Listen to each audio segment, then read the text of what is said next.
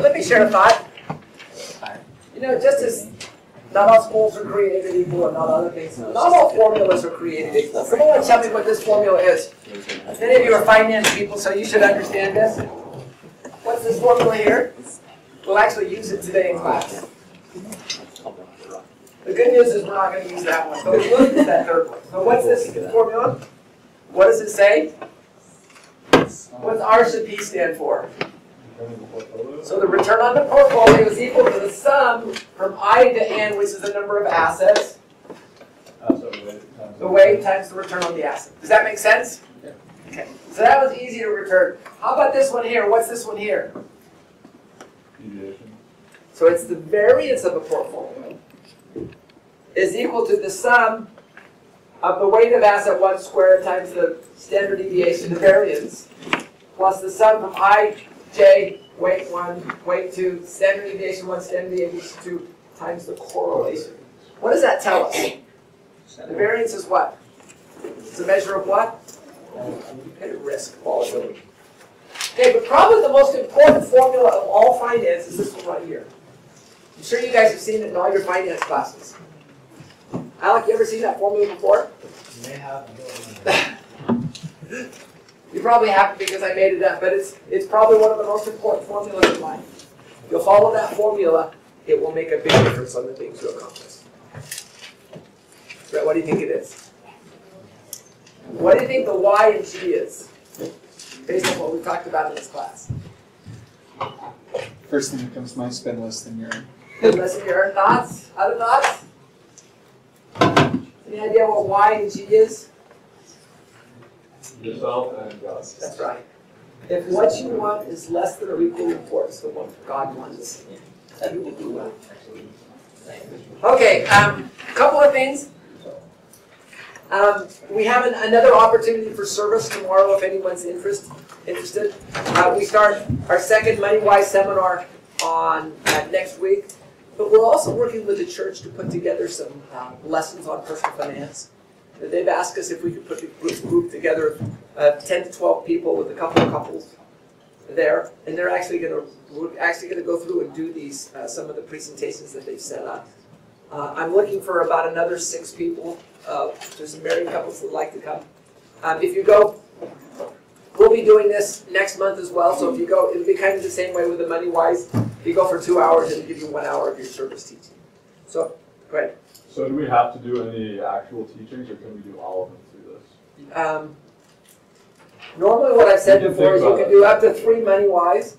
I would, if you, I would say the 4th one I would allow you to do this just because I'm looking for people to come and help out. We did it last week, and we're probably going to do it every week after this. The School of Family Life is probably going to do 2 weeks, and then the Marriage School will do 1 week, but I'm looking for some volunteers. So tomorrow I'm responsible for getting students to come and help. So if you'd like to do that, you can send me an email, because I'm trying to put together the list, but I'd love to get it. It's 2 o'clock in the Joseph S. Smith building in room 2060. So is that just tomorrow, or is it recurring? It'll be recurring, but I don't think I think we're going to do the School of Family Life because he has quite a few more students than I do. So you won't need anybody after tomorrow? No, we'll probably need someone in like 3 weeks.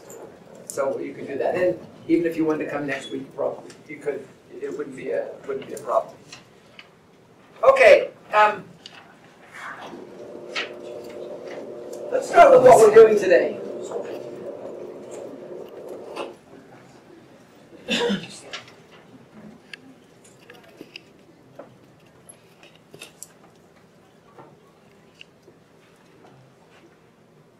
So, on the section on mutual fund basis, we're almost to the end. So realize in a week and a half you'll have to hand in your investment plan. And that investment plan is going to include your investment policy statement, plus 2 learning tools, plus a snapshot page from each of your assets that you choose here. So, 6, you want to develop criteria that you can use to select a good mutual fund, mutual, index, or ETF for your portfolio. So your assignment was the reading, and your assignment was to think through what makes a good mutual fund. Using that criteria in Learning Tool 7, you'll pick 1 mutual fund minimum for each of your asset classes. You can do more, but you want to do 1 minimum. So this is not for right now, but once you get out of school, you've got a real job. You know, some people are going on to medical school and things like that, or law school. But I recommend that you have a minimum of 4 asset classes just for diversification. On selecting assets, you're going to use that criteria that you developed earlier. Use Morningstar or other programs. I actually would like you to use Morningstar because it's quite good. Nice thing is we have a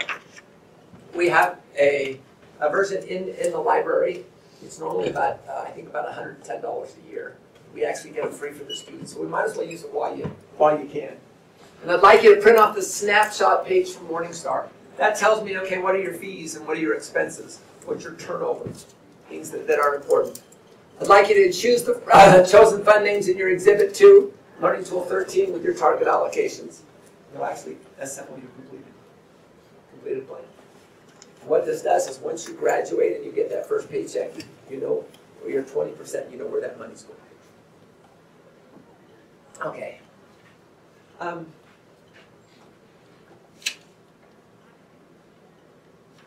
So let's do a little bit of friendly competition. Now, are all earnings created alike? What's the best type of earnings? Let's get you 5 here will be one group. You want to pass that back? You guys in the back, they're going to be about 5 or 6. We're going to have you guys be a group here.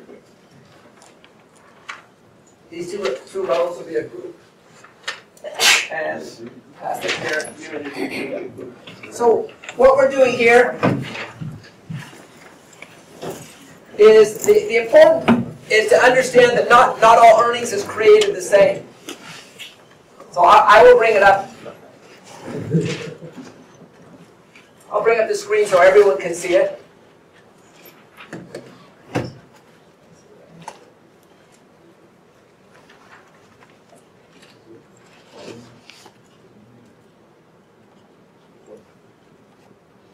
So we're going to have a little friendly competition. So here's what it is.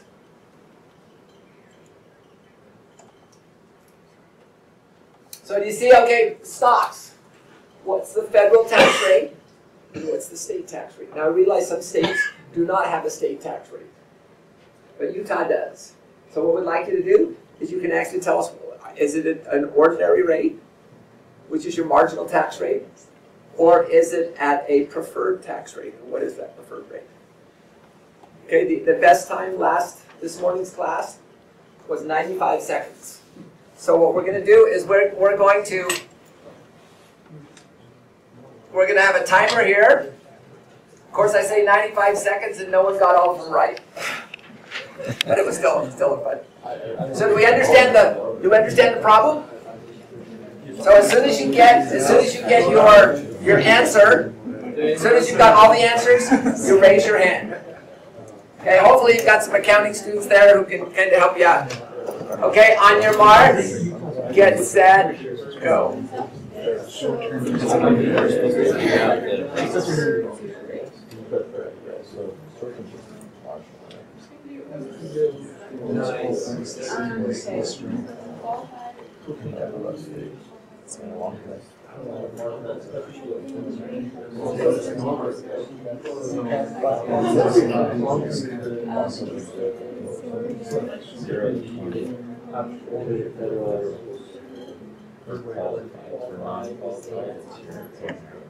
Which one do you need?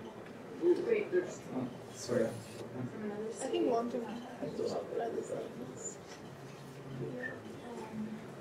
have no idea. You want to look up the state?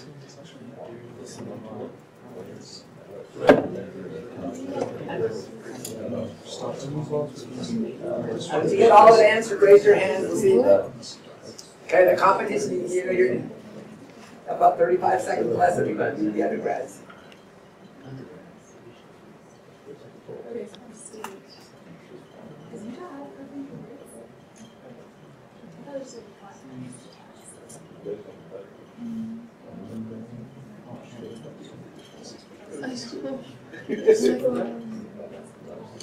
That's you guys get them. What is it? I found the list of tax rates that there.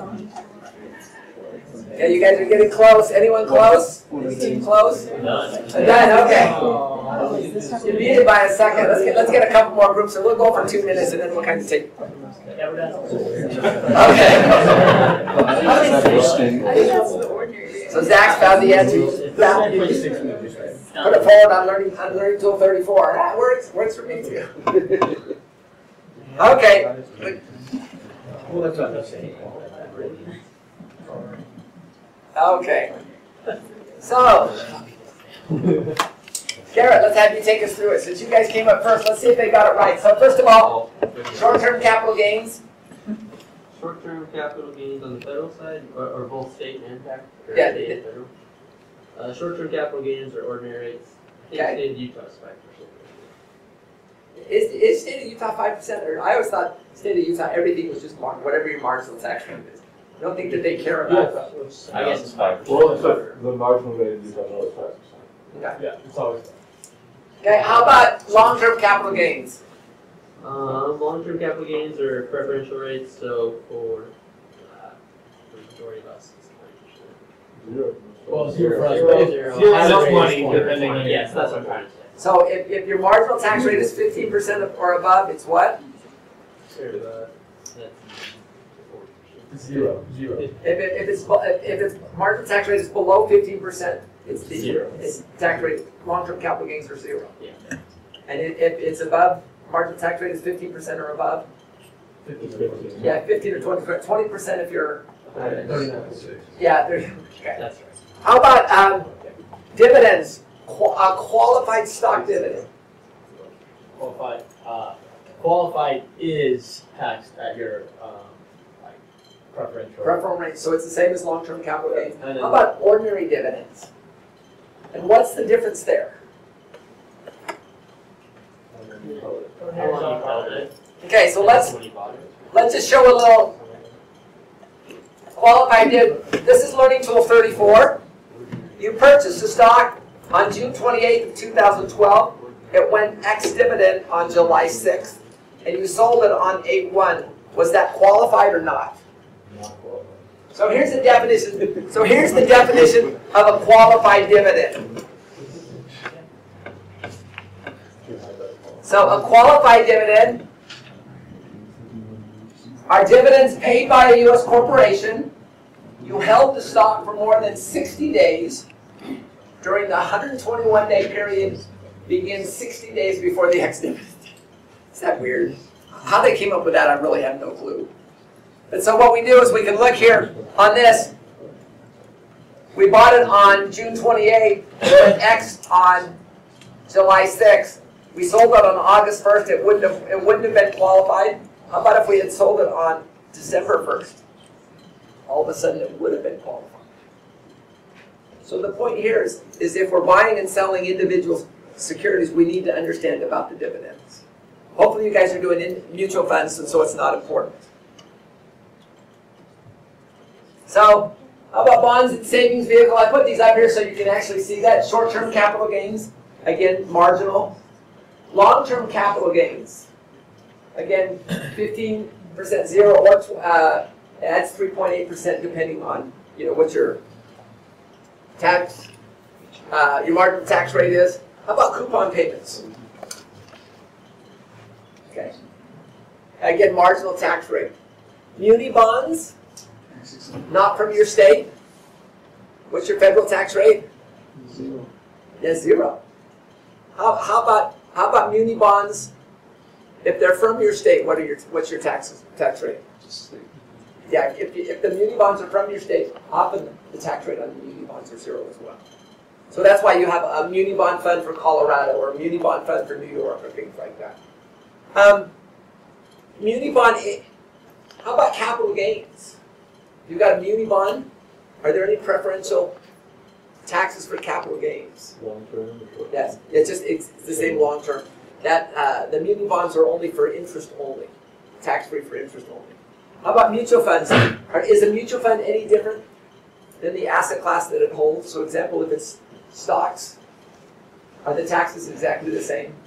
The answer is yes, because they're pass-through vehicles. Questions on this? So you now know what a qualified dividend. You know what the taxes are. So you can see the impact of taxes on our portfolio.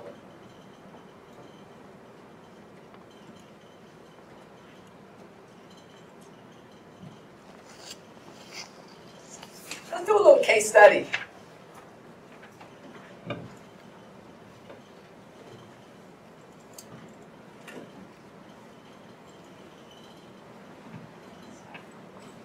Here's a case.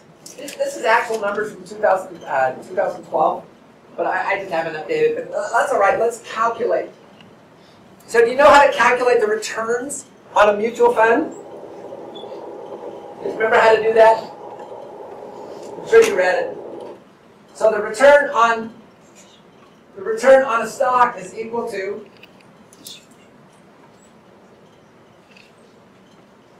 ending NAV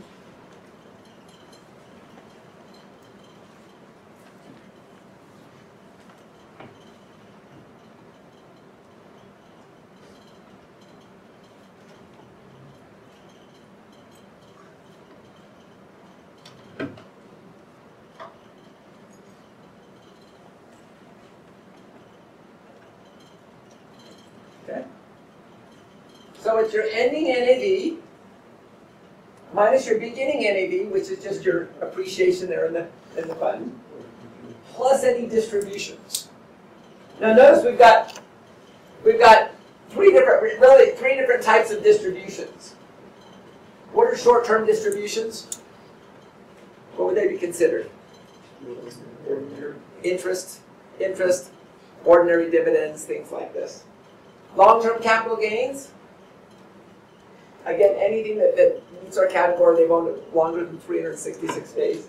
Qualified dividends, those are stocks where you held the shares more than 60 days in the 121-day period, beginning 60 days. Okay, so that's the return before tax. What would be the return after tax?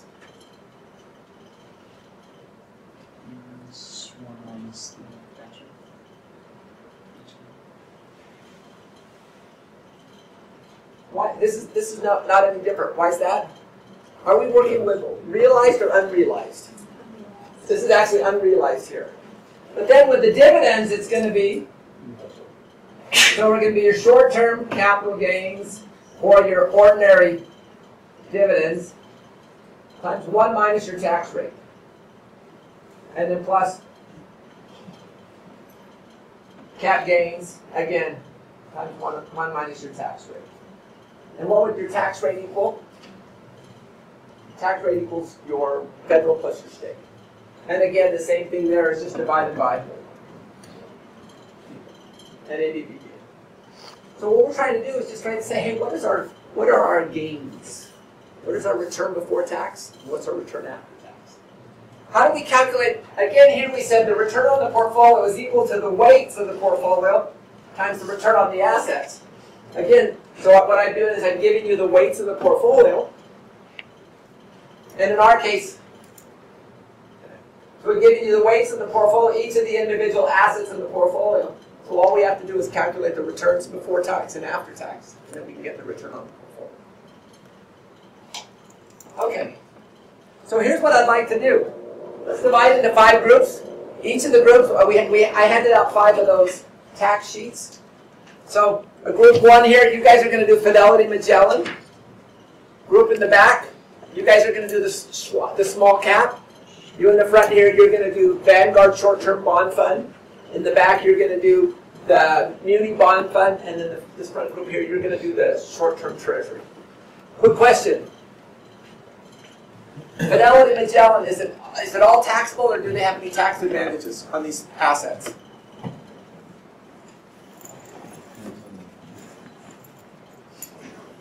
What do you think? All taxable, or are there any tax advantages?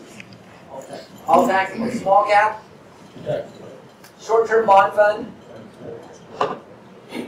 How about muni bond?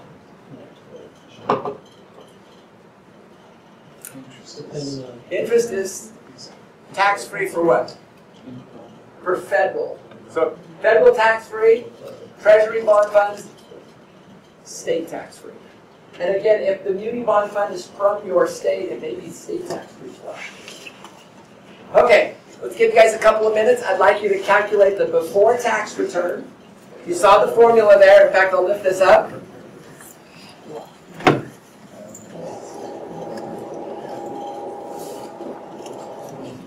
There's your before tax return and your return after tax. Okay? Yeah, you should be able to see that. Okay, let's take a couple of minutes.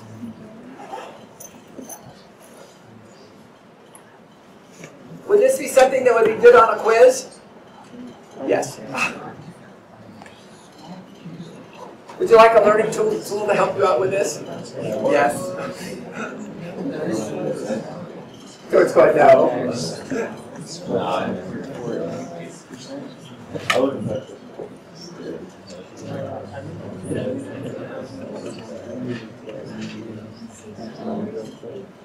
So that's the same 67, 66 more. I don't know if you guys will be able to come tomorrow. Yes, I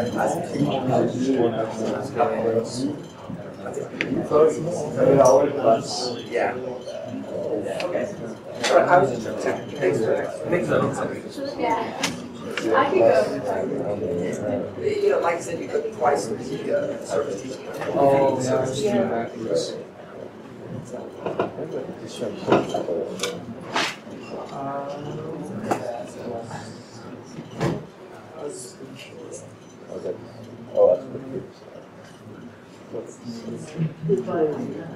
So it's all gas.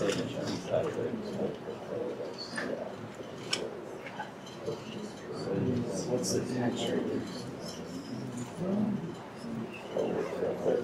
Oh, you did. Oh, what's its rate? 706. So. I think full taxes are 4.4. Oh, Yes. Yeah. Is that?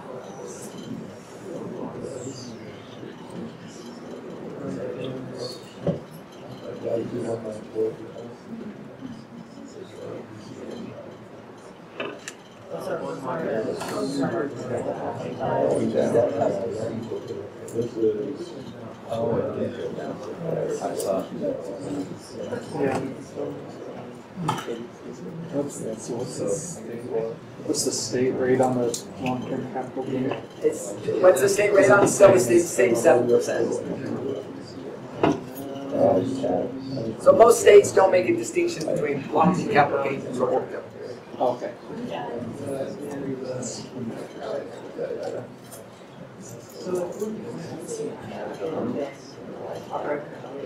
Not much.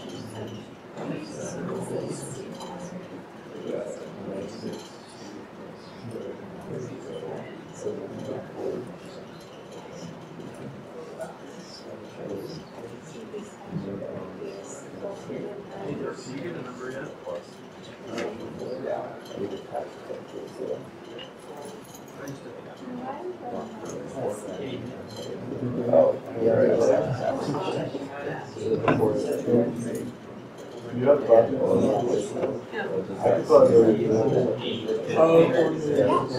This is assuming, this is a case where they're not adding anything to the constant.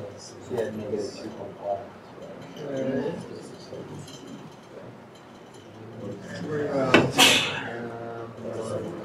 Multiply that by keep unrealized gains. Right. Oh, okay. You got 2.5.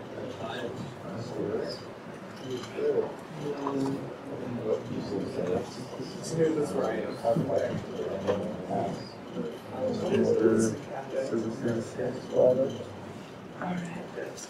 Watch a lot of commercials.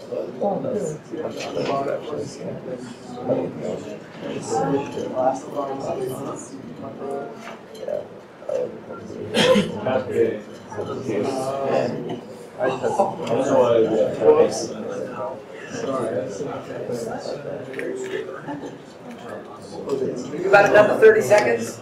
Who's got their first return or after tax or before tax return calculated? Okay, how about after tax? What did they What did you get?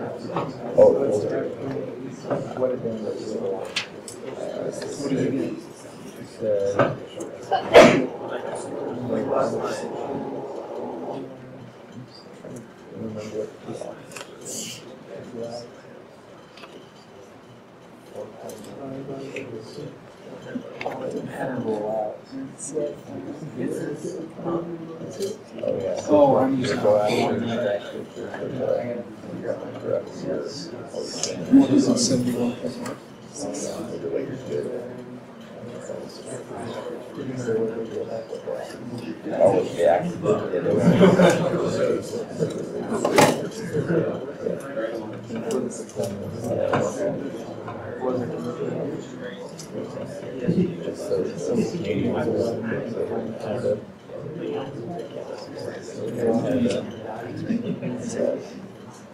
Okay, the large cap, what was your return before tax? Negative 11.52.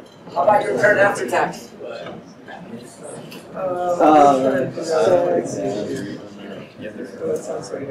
Okay, let's go with our small cap group in the back. What was your return? Brendan? Negative 4.6%. What was your return after Oh, that tax? was after tax. Oh, that was after tax? What was your before tax? 2.79. Was it 2.79. Negative. 3.79? 2.79. Okay. How about our short-term bonds? What was your before tax? Is it positive? Your return after tax? 2.2. How about our muni bonds? Before tax? Before tax? 9.79. Return after tax? 9.58. And our treasury?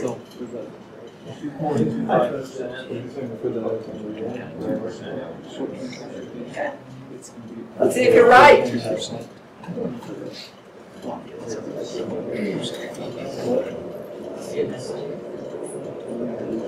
So here's just some notes.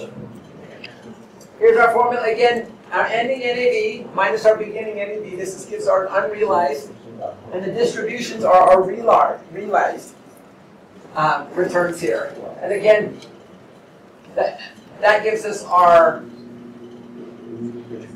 after-tax return. So here's Learning Tool 33. So what you do is you put in your capital gains tax rate at the top, your marginal tax rate here.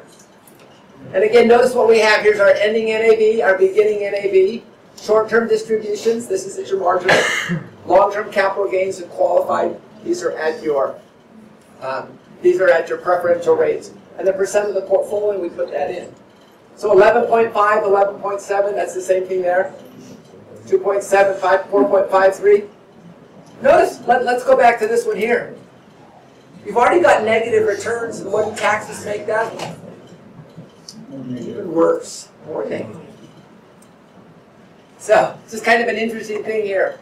Schwab, you can see there's kind of, here's after tax, or before tax and after tax, kind of significant. Again, short-term bond funds. So notice here, this is this is your tax rates. So this is federal plus state. How is this one different? It's only 22. Why is it different than the 32% there? Preferential tax rate here. So the nice thing here is now what we can do is we can calculate portfolio before tax, portfolio after tax. So could you use this? Could you do this for a quiz? Questions? Do you understand now how to calculate before tax and after tax returns? Okay. Here's a question. Why don't we pick individuals? Go ahead. I just had a question, going back to the problem we had before. Okay. So for the very last one, the one by her little account, I wasn't sure why it's 22% as the rate instead of 15%. Okay, because it's 15% for federal, but it's still 7% for state. Okay, was it not state free? Let's see. state tax? No, right, it was state tax free, so it's only state tax free for the short-term distributions, not for the long-term capital gains. Okay. So that's why there. Okay. So why don't we pick stocks as soon as you get out of school? Why did we tell you to wait until you've got roughly a $500,000 portfolio before you start buying individual stocks?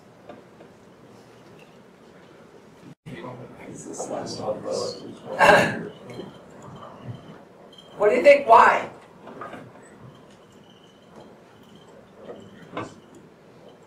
Well, you're not going to be very well diversified if you pick individual stocks, and that's a lot of idiosyncratic risks to take. So you're not diversified for individual stocks. Other reasons. So lack of diversification. Other reasons? Here's a red book. I wouldn't say it takes a lot of time. It takes a lot of time. My guess for most of you is your goal is going to be spend more time in your day jobs and with your families. I find I like a passive investing approach, so I can do really important things like play foosball with my daughter, who kills me every time she plays. I can always beat her. But doing stuff like that. Other reasons. It's really hard to beat the market. It's hard to beat the market. And you know, most people, well, let me share a teacher evaluation that I got at the end of a class a couple of years ago. And they were very polite. It says here, the investment plan of this class, not the teacher, so he was very thoughtful, breeds mediocrity. As the finance elective, the class is dumbed down, built in with quick and dirty rules for how to invest and what is best. We don't learn how to think for ourselves, value risk and reward, or ask deeper questions. This would be a great class for non-finance students. They could easily invest in some market tracking indexes and watch their monthly contributions add up to $1 million over their lifetime. But is that what we are teaching our finance students?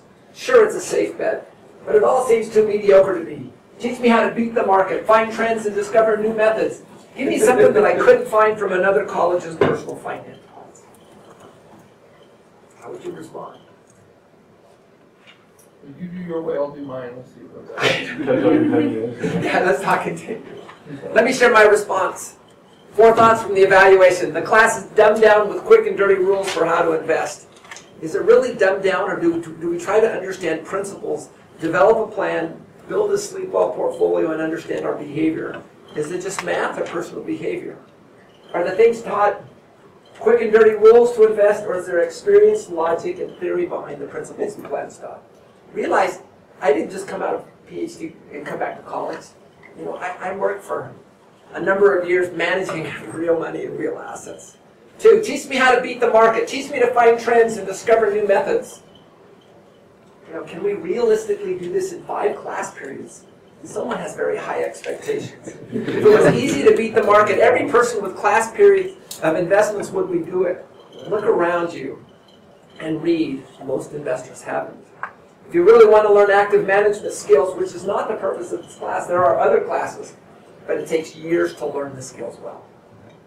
Do most financial professionals beat the market? From my understanding, most do not consistently beat the market, and they are paid very well.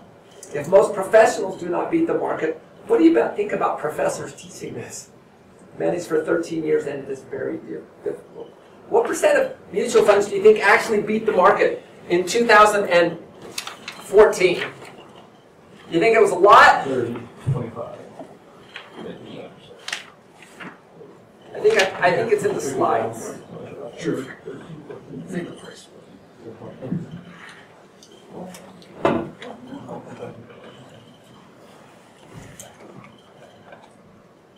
What do you think? You think it's 40%? You think it's Lower.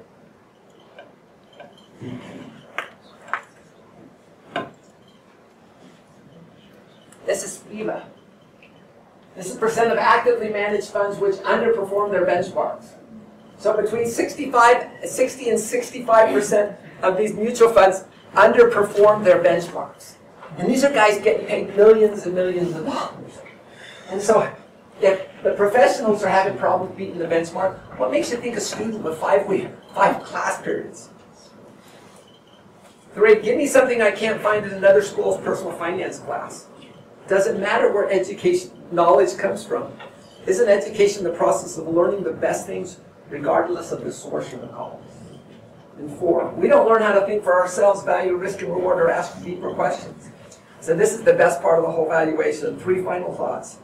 I hope you realize that I'm teaching things which I hope will save you $1 million over your lifetime. However, because this is only 1 semester, I can't go into depth into many areas. My goal is to pique your interest and let you continue your education. You graduate, but your education is only beginning. 2, I do hope you will continue to think for yourselves, to value, risk, and reward, and to ask the deeper questions. But I also want you to realize that while theory is good, theory changes. Keep your testimony and priorities in the most important areas. And 3, while there are differences of opinion as to the teaching of investments, I've tried to make this an applications class and teach the application of correct principles. That is what will help you accomplish your personal and family goals. So, don't try to beat the market. Just for fun, some of you know I was in Steve Thorley's finance class yesterday with David Wrigley. So we asked Steve Thorley before, what percent of your portfolio assets are passively managed? What did he say? It was like 90% or 95%, something like that. So, and in mine, I'm probably about the same thing. So there is a place for both active and passive management, but it just depends. And there's an article in the Wall Street Journal going in on the active versus passive. The answer is sometimes both. I actually think you can put both in your portfolio, but only after you've hit $1 million or $500,000. Other thoughts? Why we shouldn't be buying individual stocks early on?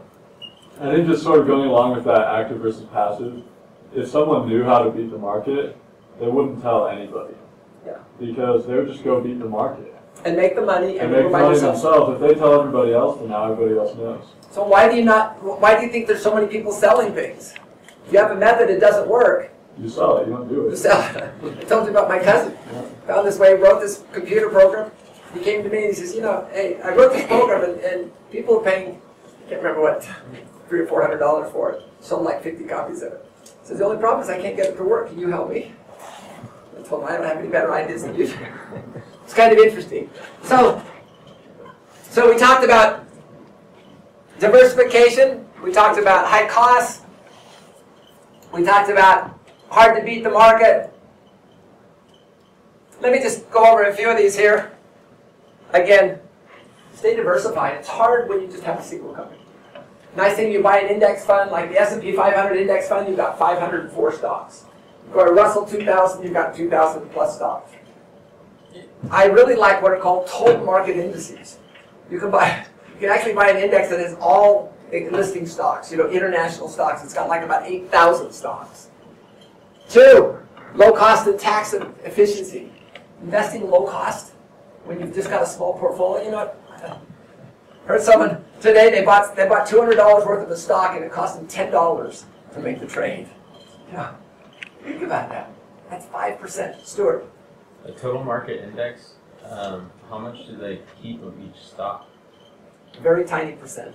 So, but does it favor by market cap, like the bigger market cap? They can't use, they're not going to buy all 10,000 stocks, but they'll use some frameworks such as stratified sampling and other methods to get as close to it as they can. Just curious. Know what you invest in. Anyone here from the Silver Fund?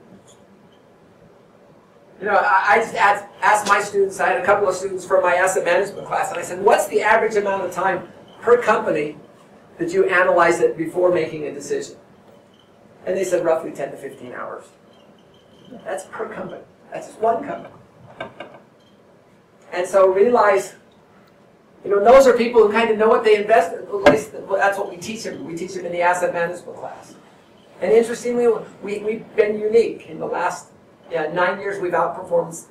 At 6 of 9 years, we beat the benchmark on average by about 100 basis points a year for those 9 years. So we're unique. But it's probably because the Lord's blessing us because, we're trying to teach people how to do that. Don't spend too much time trying to beat the market. There's so much more in valuation. I mean, this is just a tiny bit. And the last one, stock selection, is just not required to have a successful investment portfolio. You can have a successful portfolio and never buy a single stock or never buy a single bond. Okay, for most of you, that's probably that's what I would recommend. So it's just, so what should we be doing?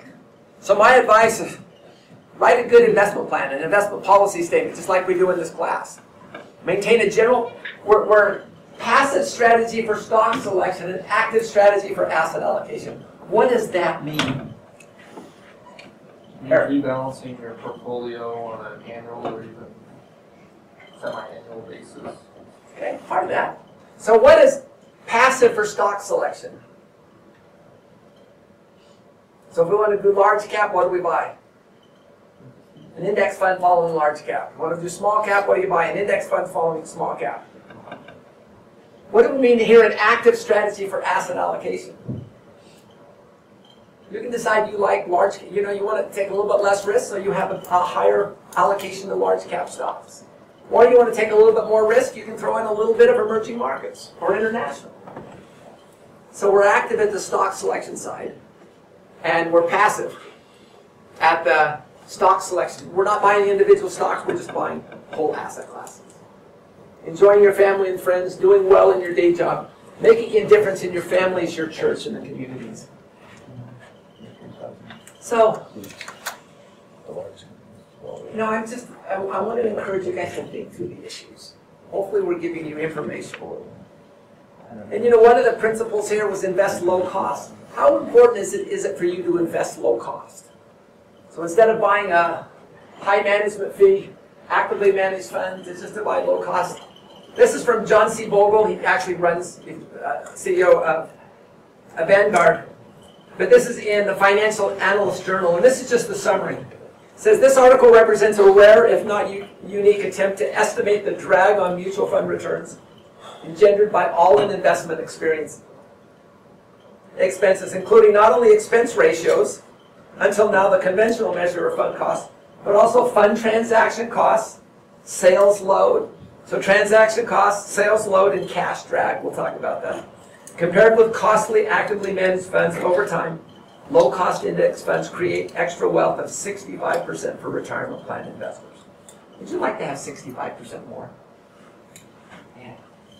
So the point here is these simple, quick, and dirty rules that we've given you here are ways to help you laugh all the way to bank your retirement.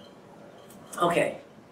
So let's kind of step back from the individual stocks now, and let's talk about what makes a good mutual fund. If you don't know what makes a good mutual fund, how will you know when you find it?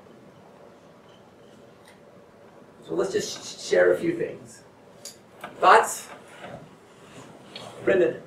Low turnover. Low turnover. Turnover is a proxy for what? Taxes. And so if you have low turnover, you should have low taxes, which should allow you to keep more of your return. That's what I was going to say, but just the expense ratio or the cost to... Okay? Keep your costs down. Invest low cost. How do you do that? No load funds and watching your expense ratios. Again, from that article there, if you choose no load, or if you choose low cost funds, you'll have significantly more retirement. Other. Yes? If it's like an index or a passively managed fund, then this isn't something we really talked about, but I feel like if it's larger, their expenses are likely to be lower relative to the amount of assets they're managing. And So just they like, have economies of if everybody's scale. doing it, it can't be that bad. So economies of scale. Oh, Okay. it wasn't good. So now what I'm going to do, other things. So what did we talk about in the book? See if you guys read it. You guys have said that you read it. You said you've looked at that. What were some of the things? So we talked about diversification. Talked about cash drag. What's cash drag? Lower rate of cash. Right. So you're investing in a fund that's large cap. Which will have the higher returns, large cap or cash? Large cap. So the more cash you have, it's going to drag your performance. Here, you were talking about. Okay, so those things. Diversification, cash. Well, let's just take some of your funds. Let's start with our group there. Cassie, your group. What was your asset class and what was your choice of funds? So ours was our emergency fund, Okay. and we looked at Oh, municipal bond. Okay. So what's the ticker?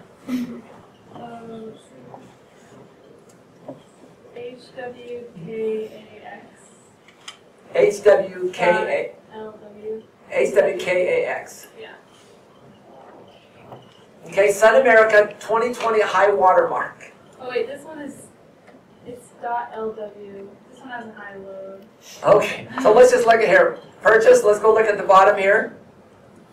Look at 5 and 3/4% front end load. So notice here, review other classes. The A has a 5 and 3/4% load. You know how many years it's going to, how great fund you're going to have to get rid of this? And this is a bond fund. It's going to take you 50 years. Notice this one's got a front end load. Look at that expense ratio. 136 basis points. What can you get these with a Vanguard fund or an index fund? Probably. Now notice even this one here, 89 basis points. Of course, you have to have at least $5 million, and that's institutional. So HWKAX. You just put .LW. I think this one's a little better. .LW.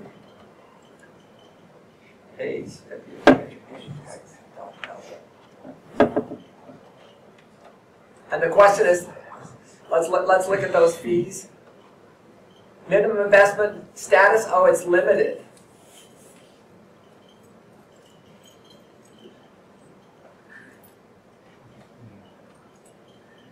So my guess here is this one is the load waived. You have to have $5 million to get into it. But let's look at it anyway. You guys have another one? Someone else have another one? I do. I don't know if it's a header, but Okay. if you want to try it. It's DWFIX. DWFIX? Yeah. Okay, so this is not just domestic. This is a world. This is international bonds. So minimum investment, it's open. Turnover 41%. Notice this one, the expenses of 0.2, 20 basis points. So let's just kind of take a look at it. So one of the things, so we talked about diversification. Look at the portfolio. So we're going to look at holdings. So you've got 10 other holdings. So what this is, top 25 holdings. Is this a fund of funds? Oh, so what they do is, so it's got 73 holdings. So this has got both long and short. What does it mean they've got short? They can sell things short. Grease bonds. Pardon me? They got some grease bonds that they're selling short. So they've sold short on some of those. Well, let's go. So let's start. Let's just look at the costs. Any expenses here? So 20 basis points, no front end. Purchase constrained. Oh, this is a T here. Notice that T says institutional, so individual investors can't buy this one. Someone have another one? We got to make sure things we can buy. And you wouldn't have known that unless we talked about it in class. So that's the purpose of us being here. Nathan? QQQ. Okay, well let's move on to the next one. But you need to look at those. You need to make sure it's not an institutional fund. Make sure it's not front end load. Also, if it's a load waive, generally it's for institutional clients who have fairly large amounts to invest. Alec, give us a fund that you guys had. I don't know. Jordan. Russell 2000? No, you want to give me a fund. Give me the ticker. Oh,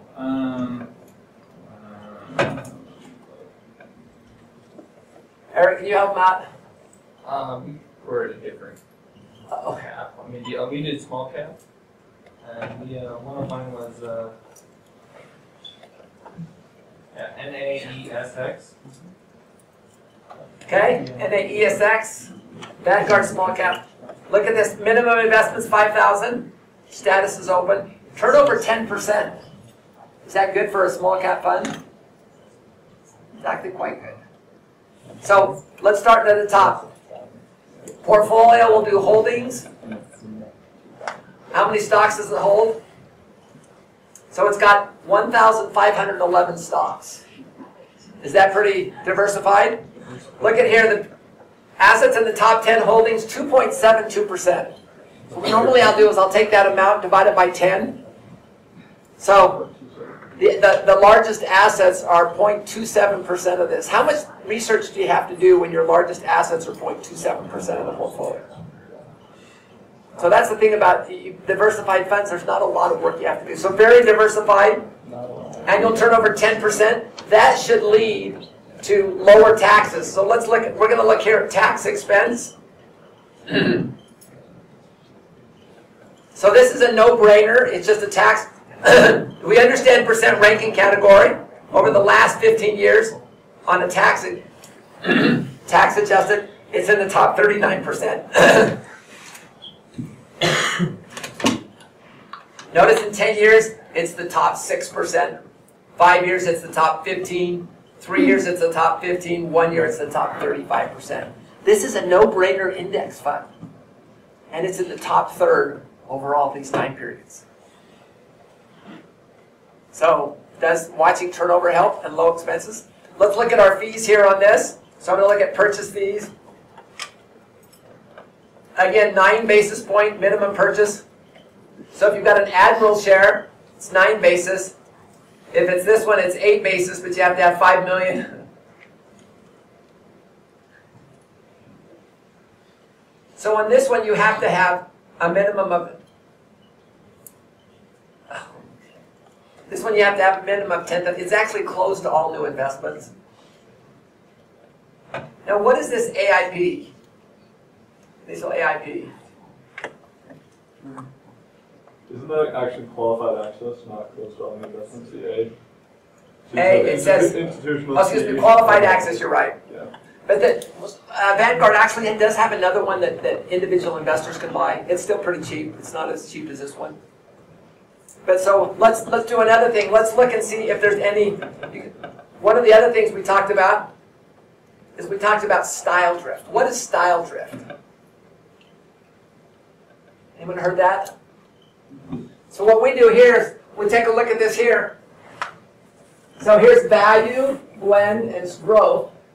And we have large cap, mid cap, and small cap. Know that right there? It's small growth. So style drift is just what happens over time. Notice all those 5 boxes are the same.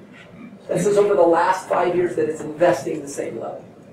You know, you would buy this fund if you want an index fund that the benchmark is the Russell 2000, which is also a small blend. So is there much style drift here?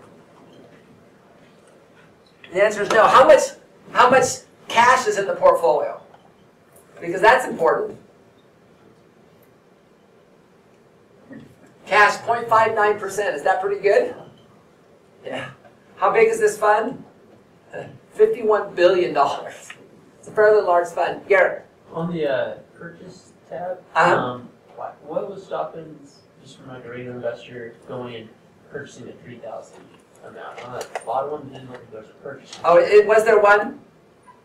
Maybe I saw it wrong. Quick deal, that very bottom one, yeah. Oh, you're right, that's it. So instead of paying 9 basis points, you're paying 23 basis points. And your minimum initial purchase is 3,000. Yeah. And then what you can do, once you have that 3,000, you can actually bring it in. You know, $100 a month or $200 a month. Yeah, it's still even at 2.23 in the top 10%. Yeah. So this is, I actually own this fund. So it's been a good fund. Okay, let's do the group in the middle. Okay, Darren, what'd you guys come up with? What was your asset class? So ours was emerging markets. Okay. What'd you come up with? One we looked up was VEIEX.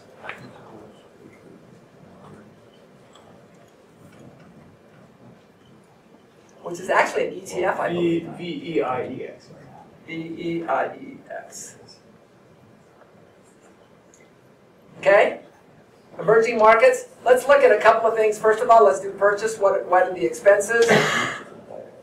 Again, 3,000. You can notice Vanguard has Admiral shares, Insta Plus shares for institutional. And if you've got $5 million, you can use this one here, which only has 12 basis points of cost. So the top 3 are institutional. Okay, let's see how portfolio, how many stocks in this one?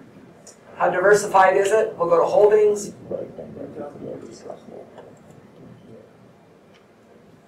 1,000 holdings. Top 10 holdings equals 17%, so your largest holdings is roughly 1.7%, 2%. How much work do you have to do on the individual holdings here? Probably very little. Let's go back to style drift and cash. How much cash do these guys have? You can actually 98.52, so roughly 1.5% cash. Has there been any style drift? No. Let's come and look at performance. So there's an interesting thing here. Morningstar still hasn't figured out all the benchmarks for the different classes here. So what we're going to do here is we're going to look at, here's the benchmark, here's the category. So here's the fund, here's the category, and here's what they've done plus versus the category. So year to date, they're off 80 basis points from the category. So the category is off 8.63%, and they're off 15. So, and then the important thing here is let's look at the rank in the category. 56, 18, 79, 52.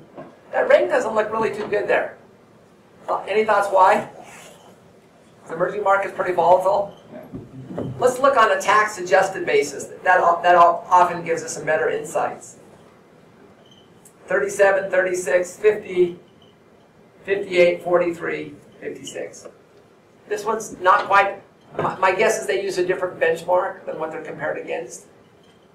But it's still kind of an interesting one.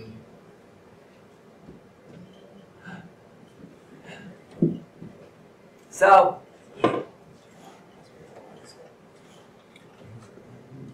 it's called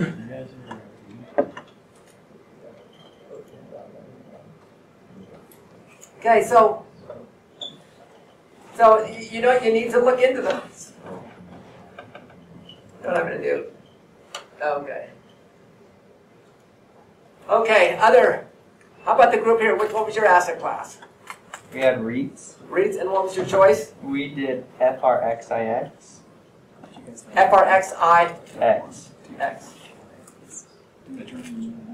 Fidelity Spartan. Minimum investment 25, open, turnover 12%. Really good. Fee level low, expenses 0.23%. Total assets half a billion. No load. Yield of 2.37%, which is quite good. So are we getting a sense on what we need to do? So what we do is we would just start, let's just,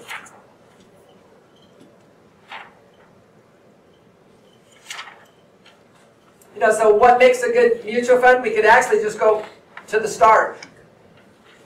And we could say a good diversification. How many stocks does this hold? We'll come into portfolio. And holdings. 93 holdings. Oh, percent of assets in the top 10 holdings, about 44%. You still have 93 holdings, but that means your average, your top 10 are about 4% again. Still not bad. So diversification, so you've got 93 assets. So low cost. Let's look at our fees here. Purchase. We can actually see, we're doing this index investor, 23 basis points. Is that sufficiently low cost? Yeah. Let's look at tax efficiency. Go over to tax. Look at this. 3, 1 year. Looks like it's been about the top 15 or top 20% every year. Pretty good for an index fund. So that looks good here. Turnover. We can actually just go back to the quote. They said the turnover was about 12%. That's probably why the taxes look so good. Uninvested cash, 0.9%. It's probably a little bit on the high side, but that's still not bad there. Style drift. We saw there on portfolio. Again, have we had any style drift there? No. And then smaller positive tracking error We can actually go to performance. And there's really two ways. Each of these funds, we can compare it against the benchmark, or we can compare it against the category. And the category is all other funds in this asset class. And their SR is real estate. So here, ranking category 49, 60, 12, and 25. So 2013, it was kind of a tough year, but they seem to be doing better. So are you concerned that this has only been around a little while? Could a little bit, but is Fidelity a good name? Do they have a reputation for putting good funds out? Yeah. So I think this is one a good one. In fact, some of the other ones, their other ones are good too. Let's do our last one here. So international. Let's see, OGLYX. Oppenheimer. First of all, is Oppenheimer a good name? Yeah. So let's look. Turnover of 11%. No minimum investments. Fee level below average. Expenses are 0.89%. But would you expect with international, it would be a little bit more expensive? Probably. So we'll start diversification. We'll look at our portfolio holdings. As you can see, what we've got now is we've established criteria to help us to know. 90 holdings, assets in the top 10 are 21, so the average is 2%. Even though they have fewer holdings, they're still not, they're not overweight anyone. So we've got that. Let's go back here and we can actually look at see if there's been any style drift. Notice we are growth, large cap growth.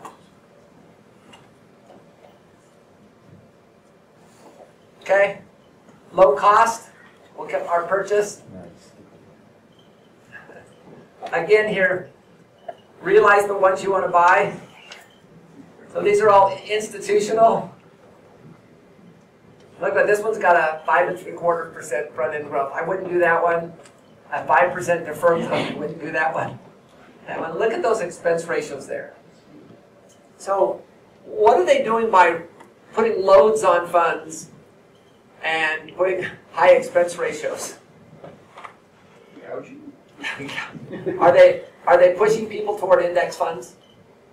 And the answer is yes. And that's why index funds came about, because most small investors couldn't get decent returns. And so, it's just kind of interesting. I probably wouldn't do this one just because of the fees there. Stuart. So this might be a dumb question, but from here on out, why don't you just ask the question and not worry about whether it's dumb or not? My questions are usually dumb anyway. Okay. You guys don't comment, so I So let's say you research and you find like a Vanguard fund and a Fidelity fund that you want to buy, and you're trying to make it as inexpensive as possible. To do that, you go directly to the company, right? So would you have to go to Vanguard, buy that fund, and then go to Fidelity and buy that fund? Now you can go to a broker and they'll charge you like 10 or 15 bucks to buy the Vanguard fund that you could buy for free, or the Fidelity fund you could buy for free. But there's no point in it. There's no point. And in my Quicken, I can just set it up where it goes out.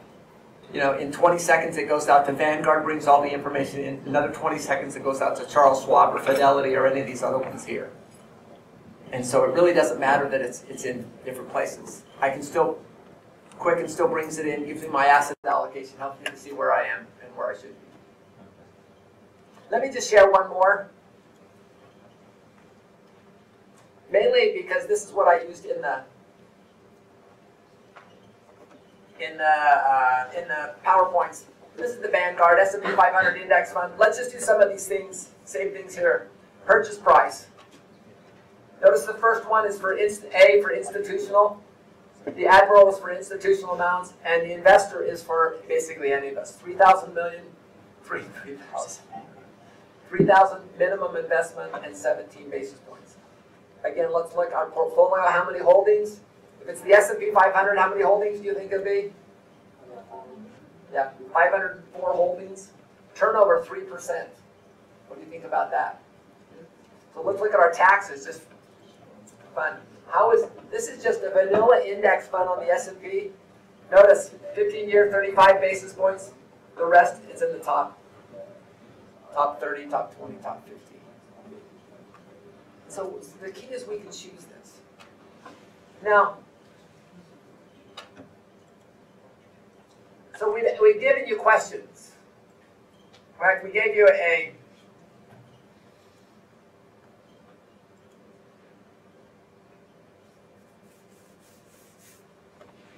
what I've done here is I've said, okay, let's see what my color coding was. So the principle, what I ask you in this problem here is highlight. I've given you this stock report and highlight the different things. Diversification is in your orange. So what we'll do is we'll page down.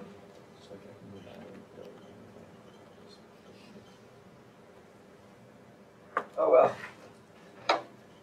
Okay, here's your style drift up here. You know, we talked about that. Up here, the yellow is your fees. We talked about tracking error versus your benchmark. This is your percent ranking category, which is, we talked about tracking error, which is the difference between your FUD minus the benchmark. Is it okay if you have positive tracking error? What is it that we don't want? Negative tracking error. So I don't mind a little bit, you know, if my fees are 20 basis points, I don't mind that I'm underperforming by 20 basis points. Our turnover ratio, we talked about that. That's the impact of taxes. Notice we've got more performance here. This is the category. These are the numbers there. We talked about, again, more performance there. Here, again, our fees, 15 basis points, no load. Actual fees, 11 basis points. Here is what percent of cash, they've got 0.5%, and here's our style. So we've got the reports. Ideally, if your company has one of these reports, print these off. Instead of the snapshot page, print off the report. They don't do these reports for everybody, but they do for a lot of them. Okay, we've talked about a lot of stuff today. Again, putting it in perspective, principles, your investment plan, portfolio, and selecting assets. So what are our takeaways from today's discussion?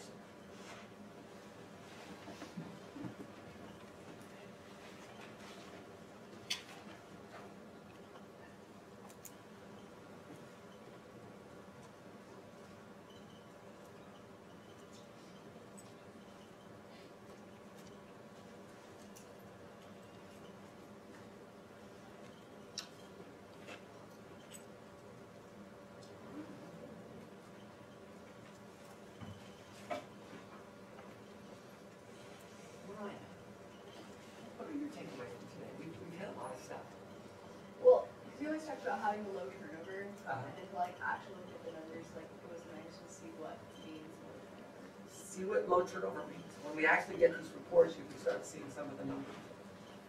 Well, if we invested, we could invest in it. I didn't even think about that. Okay. Like most of us saw they're holding for institutions now that I looked at. But don't feel sad because on these case studies, actually the case studies here, using Morningstar doesn't differentiate it out very well. And so, you know, I did a large cap one, and 9 of the 13 stocks individuals couldn't buy. So you're unique, but at least you're seeing those now. Other takeaways. I've just been following along on the Charles Schwab site. And I just started, I don't have any money in it, but it's basically free. It's got a lot of the same stuff up here, and it's just kind of really cool to see all the different things to look at. See all the different things to look at. Ken, I haven't picked on you in a while. What are your takeaways from today? I mean, there's just lots of numbers to look at, but if you can identify the most important ones, that give you a good indicator. So lots of numbers to look at, but you need to identify the most important ones. Hopefully today we've given you some ideas, and I'll fix this. I have this done every year, and then what I did, I thought I'll update to the most recent Morningstar report. Some of my boxes didn't quite fit. I'll make sure we fix those, so when you go to Learning Suite, that'll be great, or they'll do better. Matt, how about you? I liked talking just about index funds. I think when I look and think about what I'm going to do and what I'm doing right now, it's pretty much all an index fund. It's just because of the low cost, the low fees, and for me, it really helps like the sleep well portfolio because I know I'm in the long term. I don't really worry about the ups and downs. So. You know, and when you have a sleep well portfolio, when the market goes down, because it will, you kind of sit there and continue to play with your kids, continue to do well at your work, because you don't have to worry about the portfolio. Any other comments?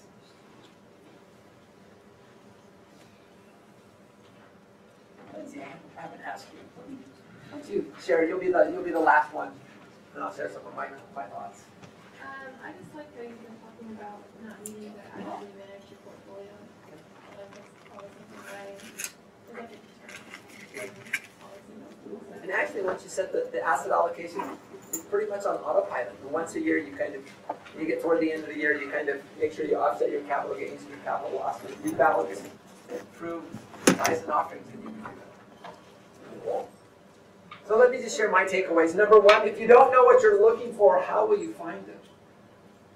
So you need to make sure that you know what a good mutual fund is. What makes a good mutual fund?